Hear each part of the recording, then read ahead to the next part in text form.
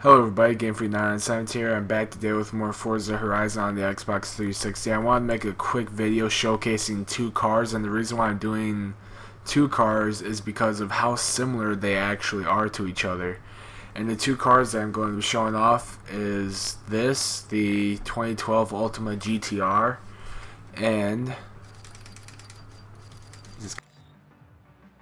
this, the 2010 JOSS GT1. And I'm going to start off with the ULTIMA GTR just because this is one of the best rear-wheel drive drag racing cars in Forza Horizon, just because it's super light and the acceleration on it is absolutely insane. I don't think I've ever seen a car accelerate like the ULTIMA GTR.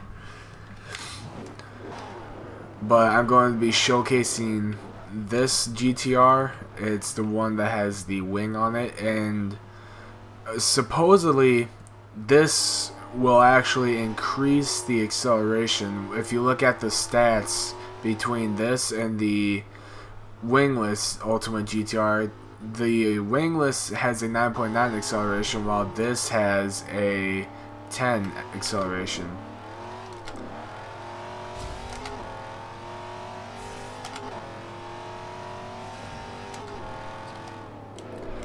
But the big thing that is super tricky though about the ULTIMA GTR is the wheel spin off the launch. Let's line up just a little bit better. Come on.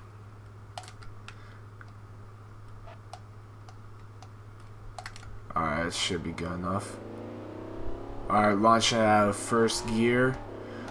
You just see I'm going to try to treat it as if I were to be drag racing somebody, so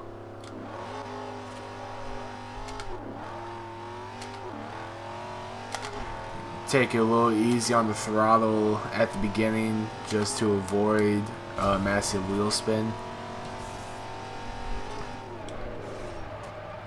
But as you can see, we passed the speed trap doing about 191. And let's just look at the let's just look at the stats really quickly for the GTR. Alright, so it has 951 horsepower, 850 foot-pound torque, weighing in at 2,197 pounds. And here are the stats. As you can see, it's almost 10 all the way across the board except for a 9.2 on the launch. So this is a extremely fast car. Now let's look at the JOSS. The JOSS has almost 10 all across the board except for a 9.9 acceleration and a 9.1 launch. It makes 918 horsepower with 765 foot-pound torque, weighing at 1,893 horsepower, or I mean not horsepower, just 1,893 pounds. So it makes it lighter than the GTR. So that's where a little bit of an advantage comes in, because it's lighter. It allows it to accelerate very quickly. But let's just go back, line up, and see what we can do. So we had a 191 on the speed trap with the ULTIMA GTR, and let's just see how fast this car goes in a straight line.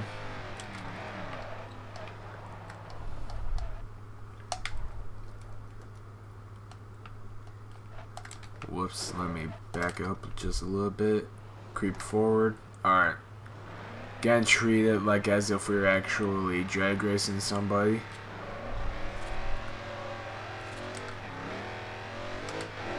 Take it a little bit easier on the throttle. Alright, a 192.6 on the speed trap, so it's a mile per hour more than the ULTIMA GTR. But you can't really go off of that saying that this is actually the faster and quicker car, because last night me and my friend we were drag racing both these cars side by side. I was in the JOSS, he was in the GTR, and it basically, all it comes down to is the driver, because we were going back and forth. He would win a race, and I would win a race, and it was just a constant battle between us, and it all came down to the driver, who had the better shifts, who had the better launch. It's just, these cars are very similar. It's hard to really choose which one you would prefer, honestly. I mean, when you look at some of the stats, you know, I think the GTR actually has a little bit more horsepower, but the JOSS has more torque. The JOSS is lighter while the GTR is heavier, but it's just, it honestly just all comes down to the driver. But I just want to make this quick video just because we were stunned, honestly, with just how close these two cars were. I mean, both cars are some of the quickest accelerating cars in the game, and they both may have a low top end. The JOSS tops out around 230, 231, while the GTR tops out around 240, 245-ish, I want to say. That's just going off of what I can remember. I haven't tested in a while, so I can't remember all that well. But these cars are so similar in quite a few ways that it makes them both extremely efficient drag racing cars. You know, you ever get into a lobby where people are doing digs with R1 and they're using rear wheel drives? Of course they can use the GT40s because they have probably about the best launch in the game for rear-wheel drive cars. I don't know of any other rear-wheel drive car that launches better than the GT40. But with these, you have acceleration on your side. So while the GT40 is ahead of you, you're accelerating so much faster, so you're able to really pick up on the speed. But I just want to make a super quick video just to showcase both of these cars. And I really wish that Took was on right now, because it would make recording this a lot easier, but I wanted to make sure that I had video up to date, and he wasn't on. He was a little busy, you know, that's just how a lot of people are nowadays. You know, when you get older, you get busier. Kind of sucks, but that's just what happens. But yeah, I hope that you guys enjoyed the video. I'd like to thank you all so much for watching. If you did enjoy the video, let me know in the comment section down below, or just give the video a thumbs up. If you want to see more content from me and my friends when I record them, make sure to subscribe. I am uploading daily.